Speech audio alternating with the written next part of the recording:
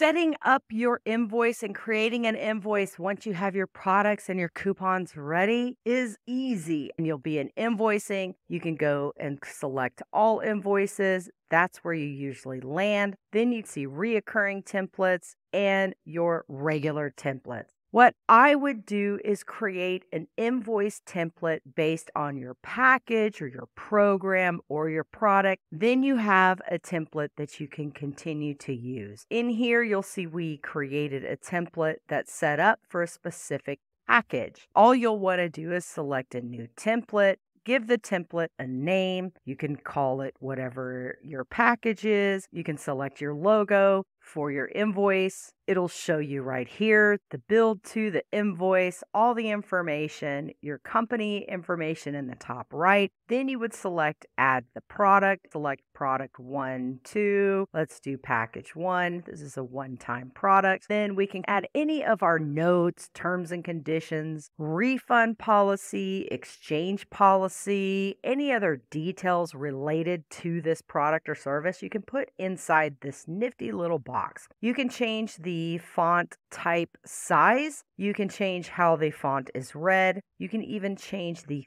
font itself. And anytime you put your terms and conditions in here, you can easily highlight the terms and conditions and add a link to your term and condition. Once you add a link, it'll ask you to add a new window or same window. I recommend leaving it in the new window.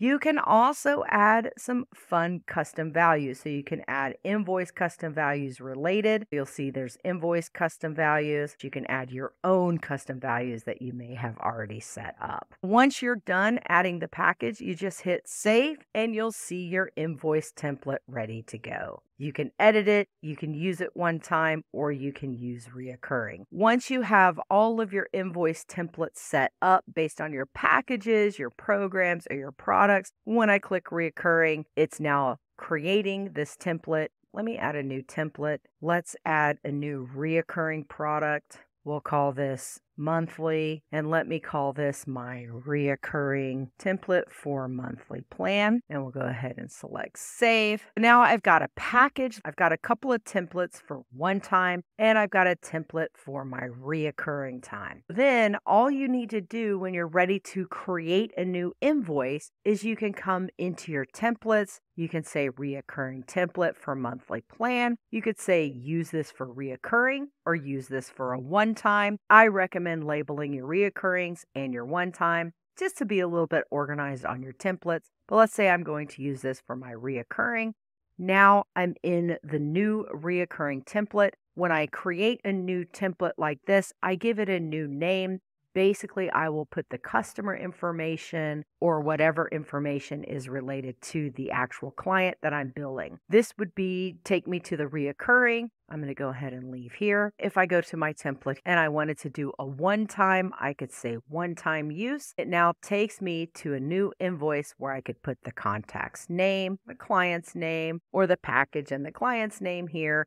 And now I've created a new invoice. So adding templates is really fun. It makes it easy to continue to reuse whichever templates you'd like. I like to do these based on products or package offerings because then you don't have to recreate a new invoice each time. Let's go into all invoices. You'll see right here, there's a new invoice in draft. You can, from the all invoices, select new invoice. You can go to reoccurring templates. You can create a new invoice here or a new reoccurring template as well. Then you can go back to your templates to utilize this one. Let's go ahead and just create a new reoccurring. We'll do this for new reoccurring template. Then we would select frequency. How often is this a monthly? Select the date of the month, the start date of the reoccurring invoice, the end date, if there's an end date. Select the reoccurring image that you would like to use for your reoccurring. We'll go ahead and save. We've got our logo. We'll go ahead and set this up